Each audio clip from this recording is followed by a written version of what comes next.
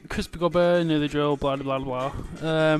Fourth day of actually, is it the fourth? It might be the fifth day now, I'm not sure. Yes, it's the fifth day of being after my discharge from hospital. So it's just an update really. How have I been feeling? I've been feeling alright most of the time. Went to see Akira yesterday at Urbis, which was quite enjoyable.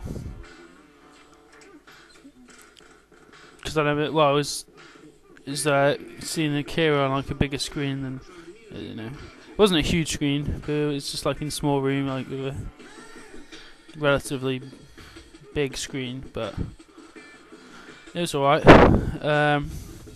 First time I've seen it on a bigger screen than just a normal television screen, so it's quite special.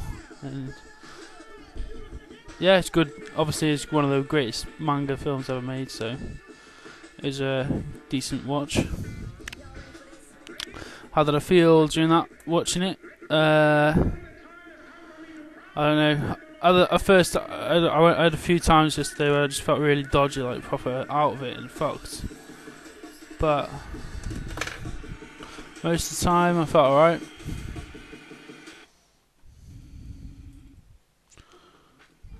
Most of the time, I felt okay. Yeah, like when talking to other people, I felt alright.